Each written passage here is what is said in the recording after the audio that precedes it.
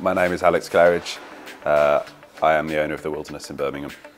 I've owned the Wilderness far too long and it's having a pretty detrimental effect on most areas of my life. The biggest challenge in getting any restaurant running is ultimately finding the right team, but I think also it's trying to find exactly what you want to do and what you want to be when you first set up a restaurant of your own. It's dead hard to kind of step away from influences and I guess things you've seen before and try and find something that feels more like your own voice. I actively try and avoid anyone else in food, but a lot of the influence for here I try and take from other kind of creative industries, be that kind of music or fashion or art really, just because I think it's more interesting to try and take the learnings from other things and apply that to what we're doing with food and what we want to try and say with food.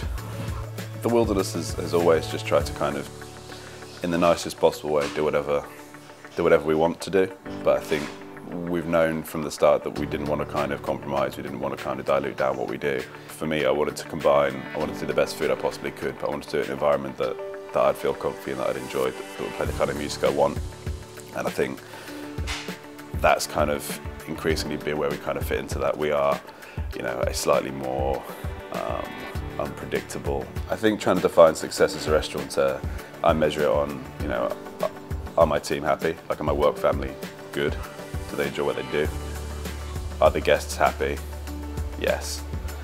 Is there enough cash in the bank account that we can keep doing stuff that makes us and other people happy? Yes. Are we better than we were yesterday? Yeah. That's kind of what drives what I want to do with the business. So everything we're trying to do is in a fun and a playful way. We try and source the best ingredients we can.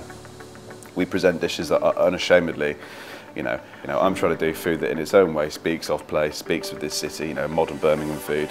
It's why the menu is eclectic, it's why we're not afraid to use spice, why we're not afraid to kind of take influence from sort of Asian cuisine, because this is a melting pot of a city and all the good people in the city embrace that.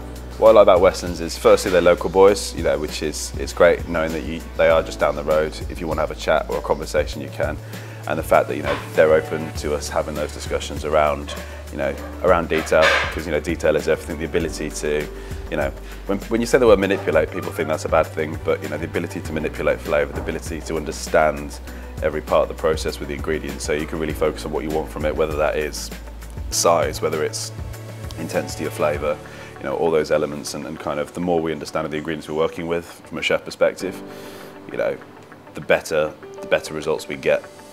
And to have that just down the road is, I think, a fantastic resource for any of us in the Midlands who are, working in this industry.